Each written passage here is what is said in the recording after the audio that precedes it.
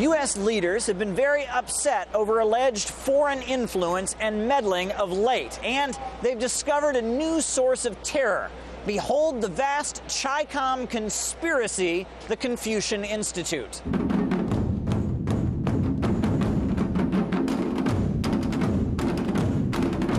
A new report issued by the U.S. Congress says that the dance workshops and traditional cooking classes here are no laughing matter. In fact, they're part of a communist plot to get inside of your brain.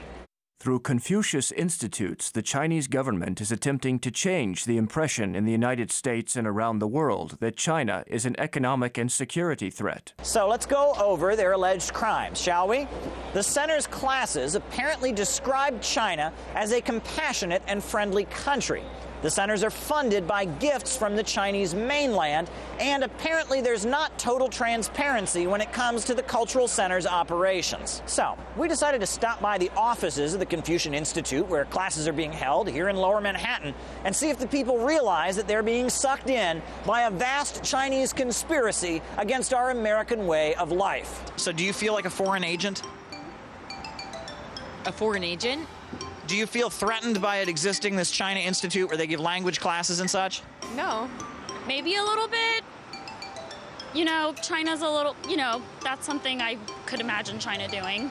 Do you feel like it's inculcating propaganda here? I have no idea. I think the entire world's a little hysterical right now. Now, the report also bemoans the fact that the Confucian Institute is linked to Chinese language classes in American schools. That's right.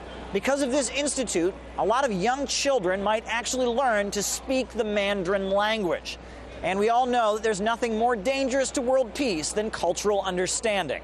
This type of activity, teaching languages and culture, is not going to move the needle for China in any way politically in terms of how people see China. The claim from the U.S. Senate report is propaganda. Chinese, surprise, surprise, have a world view that's different than Americans. FBI director testified to the Senate that these are also acting as intelligence collection agencies. So Chinese intelligence has been embedded all over the United States for decades.